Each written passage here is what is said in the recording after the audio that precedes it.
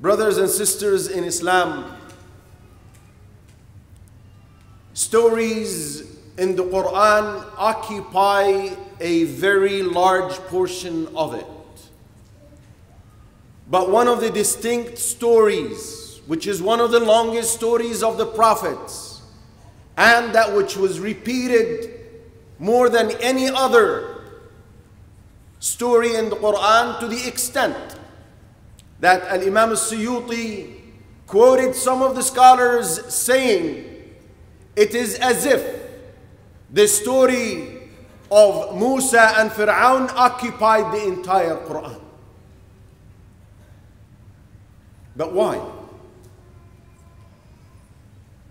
Because it is an example, a detailed example of the struggle, of the conflict between truth and falsehood, between the followers of the truth, between the believers, and between the followers of falsehood. And because that story clearly reflects and shows how Allah Azza wa Jal protects, preserves, and supports the truth and its followers, despite the minor details that take place during the struggle and the conflict. It's very obvious. It started from the day Musa alayhi salatu wassalam was born, because he was born during a time when Pharaoh was killing every single newborn male. And it continued until Allah Azza wa Jal rescued Musa and his followers alayhi salatu wassalam and killed Pharaoh and his followers. You see, Pharaoh feared that the children of Israel would outnumber him and therefore take his kingdom away. So he's decided to kill every newborn male and would keep their women alive. Anytime a woman bore a child, a male newborn, he would be killed. During that time, Musa alayhi salatu wassalam was born. But the protection, the support of Allah Azza wa Jal started then. Way before he became a messenger and a prophet of Allah Azza wa Jal. Allah inspired his mother, and أرضعيه, suckle him. فإذا خفت عليه فألقيه في اليم. But when you fear for his life, then throw him into the river. ولا تخافي, and fear not. ولا تحزني, and grieve not. Allahu Akbar. How can this be? How can this happen in human scale? How can a woman throw her suckling child in a river, not knowing his destiny, and knowing that someone is out there looking for every newborn child to kill him, and not fear and not be saddened? But that's the command of Allah, which he inspired the mother of Musa alayhi salatu wasalam with. And she did the very thing. She started suckling him, but when she felt that there is a threat on his life, she prepared a box and she threw him into the river. But where did Musa alayhi salatu wasalam land? He landed in the castle of Pharaoh. He was picked up by his people and brought to the castle when his wife, Asiyah bint Muzahim, rahmatullahi alayha, who believed in Musa alayhi salatu wasalam when he became a messenger, later, his love fell in her heart. She sympathized with him. So she begged Pharaoh not to kill him, and he did not. Another protection and support from Allah Azza wa Jal to Musa, to the truth and its followers. So the heart of the mother of Musa was filled with sadness. But Allah Azza wa Jal wanted to relieve her. She used to tell her sister to go out and check around and see what the situation was.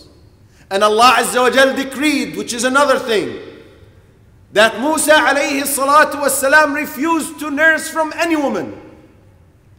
So they went out to the market looking for someone to suckle him.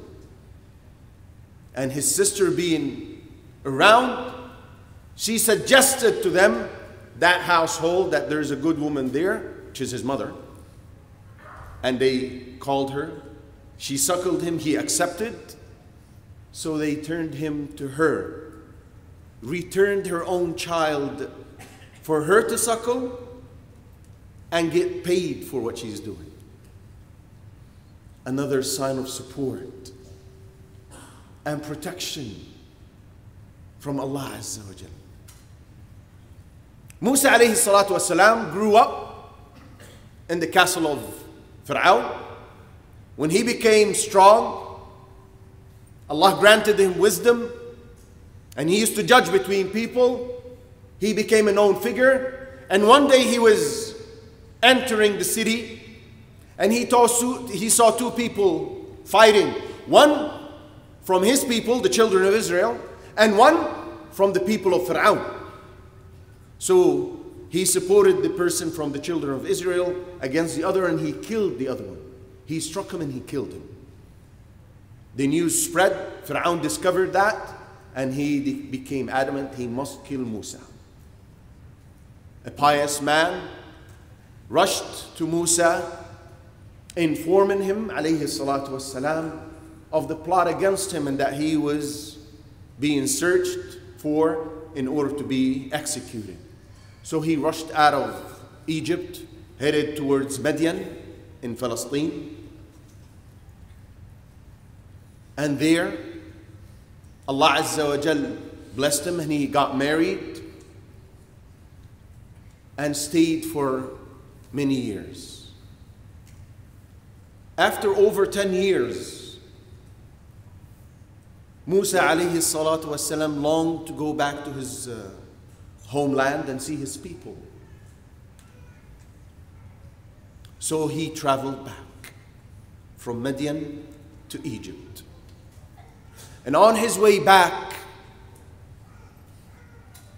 Allah Azza wa Jal spoke to him and commanded him to convey the message of monotheism, worshiping one and only Allah, to Pharaoh and his people. And as soon as Musa reached Egypt, he went to Pharaoh. He called him to Allah Azza wa Jal and called his people to Allah Azza wa Jal. And Pharaoh demanded a sign proving that he was a messenger and not a fake. And one of the miracles of Musa alayhi salatu wasalam was his stick. So he threw his stick and it turned into a huge snake. But at the time of Pharaoh, magicians used to do a trick where they would throw ropes and sticks and people would imagine that these were snakes. So Pharaoh took this as a challenge, that he's a magician, so I'm going to challenge you with my magicians. So he called his own people, his own magicians, and he agreed with Musa on a certain day during daytime. They gathered and they threw their ropes and sticks, and then Musa threw his stick, which turned into an actual huge snake, which attacked these fake snakes, swallowed them all. At that point, the magicians of Pharaoh realized that this is not a fake, because they knew they were fake. But that the snake that became of the sick of Musa was not a fake thing. So they immediately kneeled down and prostrated to Allah Azza wa Jal in belief. They all believed in Allah. At that, Pharaoh became very angered and enraged at these magicians and at Musa. And he started threatening them and threatening them. But what happens when faith penetrates the heart and the soul and it settles firmly and it becomes deeply rooted? Nothing matters. They said to him, فَقْضِ مَا أَنْتَ قَاضٍ. Do whatever you want to do. إِنَّمَا تَقْضِي هَذِهِ الْحَيَاةَ الدُّنْيَا. All you can do is related, is pertaining to this worldly life. They said, إِنَّا نَطْمَعُ أَن يَغْفِرَ لَنَا رَبُّنَا خَطَايَانَا. We hope that Allah would forgive our sins. It didn't matter. You want to kill, kill. You want to prosecute, prosecute. All that you do is going to be in this life, and then there is the prize. There is the gift from Allah. That's what we are looking for. And he started harming them and he started harming them and harming them. And they were firm and steadfast. Until one night or one day, Pharaoh decided he must kill Musa and his followers. Again, support came from Allah Azza wa Jal. Allah inspired Musa alayhi salatu wasalam that this was the plan. So take your people secretly at night and leave Egypt. So Musa gathered his followers, and at night, secretly and quietly, they took off. Later, Pharaoh discovered this and became very angry that his plot didn't work out and that he missed Musa and his people. So he gathered all his soldiers and he compiled a huge army, and he headed the army and took off in pursuit of Musa alayhi salatu wasalam and his people. But then Musa and alayhi salatu wasalam and his followers, Banu Israel, were faced with a reality which they could not escape. They reached the seashore, the Red Sea. They were exhausted, and by that time they could see the army of Pharaoh. It had filled the horizon as huge as it was. What would be the feelings of anyone in that situation? An enemy behind him, fully equipped, firm to kill him, and in front of him there is nothing but a sea. Some of the stories said that one of the pious followers of Musa got on his horse and took off into the sea, trying to see if they can escape, but it didn't work out. And they became closer and closer, and fear increased, hope diminished, and the children of Israel came complaining to Musa alayhi salatu wasalam. Inna la mudrakun. We're overtaken. That's it. This is the end. But no, there is a difference between Musa And every sincere and true, firm believer in Allah and a normal person, there is something called trust and certainty in Allah Azza wa Jal. Reliance on Allah Azza wa Jal. Immediately, without hesitation, the answer from Musa came, Kalla, inna ma'iya rabbi sayahdeen. No, indeed I have my Lord with me. He will guide me. Allahu Akbar. Allahu Akbar. What kind of a heart is this? What was the result of this? Immediately the command comes from Allah to Musa, An idrib bi'asaka al-bahr. Strike the sea with your stick. The unexpected happened. فانفلق, it split. فكان كل فرق كالطود العظيم. And every portion of the water stood like a huge towering mountain. And then Allah Azza wa Jal commanded the wind to blow, and it dried the seabed so they can walk on it. What a miracle. Look at the timing of relief. When their souls reached the throat and their eyes shifted in fear, that's when the relief came. But it was the result of the certitude Musa alayhi salatu wasalam had in Allah. The trust, the firm belief in Allah Azza wa Jal, which was in the heart of Musa alayhi salatu wasalam. The children of Israel were relieved, were happy. So they rushed. Allah Azza wa Jal commanded him and his people to pass through that. So they rushed in it with joy.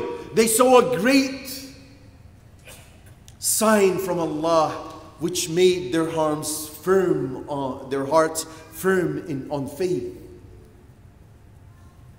And by the time they had reached the other side of the sea,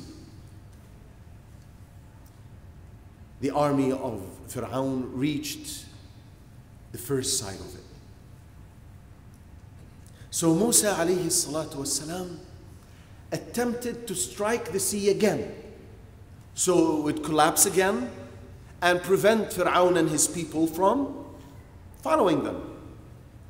But Allah Azza wa Jal commanded him not to do. أن اترك البحر رهوا. Leave it as it is, in the situation it is in. إنهم جند مغرقون. Indeed, they are an army to be drowned. When Pharaoh reached, he realized that this is a miracle that can only be done by the Creator. How can water stand up like a mountain with nothing holding it except kun fayakun? Be, and it is. He was firm that this is the work of Allah. So he became reluctant. He was hesitating, going in and then going back, going in and going back. But his arrogance and pride forced him to go in. He was claiming, Ana Rabbukumul A'la. I am your Lord.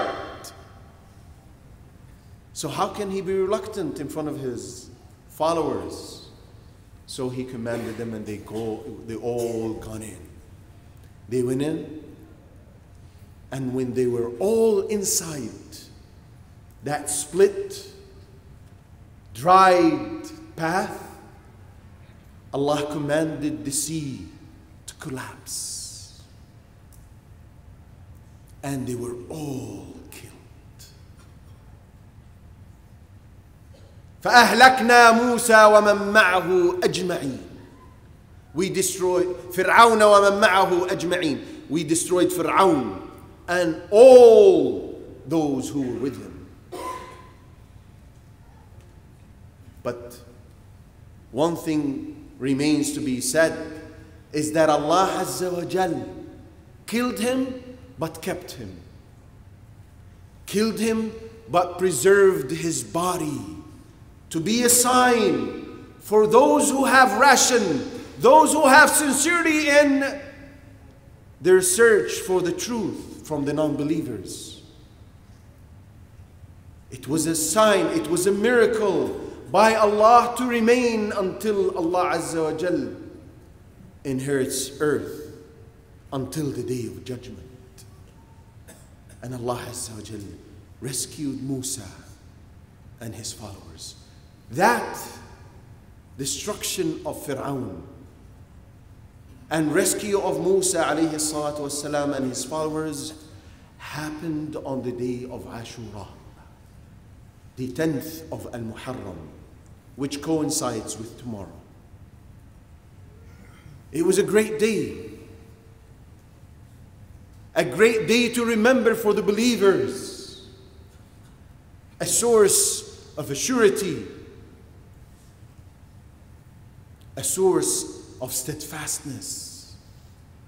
So Musa alayhi salatu wassalam, as reported by Ibn Abbas in the book of Imam al-Bukhari, Musa alayhi salatu wassalam used to fast that day in gratitude to Allah. And then the Prophet sallallahu alayhi wasallam started fasting it when he discovered the reason behind the fast. And he said, we are more deserving of Musa than the children of Israel. And he commanded the believers to fast it. We ask Allah Azza wa Jal to keep our hearts firm on His faith and to make us amongst those who listen and follow the best of that which they hear. أقول قولي هذا وأستغفر الله لي ولكم.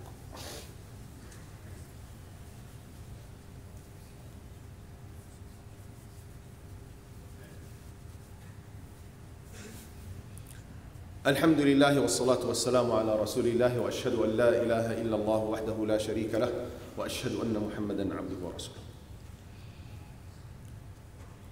Ashura is approaching and the Ummah is going through different types of difficulties and challenges. And the Muslims are in one of the weakest states, to the extent that many Muslims lost hope that Islam would ever again be in the leadership. But reflecting on the story of Musa and Pharaoh, one sees that hope is there and victory is very near. You see, we have to be deserving of the victory before it takes place. There are oppressed Muslims everywhere. Killing is happening in Muslims everywhere, right? And everybody is waiting and hoping for the rescue of Allah, the support of Allah. But the important question is, do we deserve the support of Allah? As an ummah, or even as individuals, do we deserve that victory? Do we deserve that support of Allah? Allah Azza wa Jal says in the Quran, يا أيها الذين آمنوا إن تنصروا الله ينصركم ويثبت أقدامكم. O you who have believed, if you support Allah, support the religion of Allah, that is, if you support Allah, Allah will support you and make your feet steadfast and firm. Are we like that?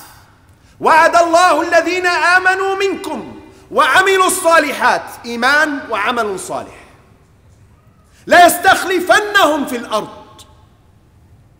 Allah has promised those who believed amongst you and done righteous deeds to surely give them succession in authority upon the earth. آمنوا وعملوا الصالحات. belief, and good actions. Let's, every single one of us, put himself on the scale of Allah, on the scale of Islam, and judge himself sincerely. Do I match? Do I deserve? Am I worthy? Because you see, the ummah is a compilation of individuals. So don't undermine your sin. Your sin reflects at the ummah at large.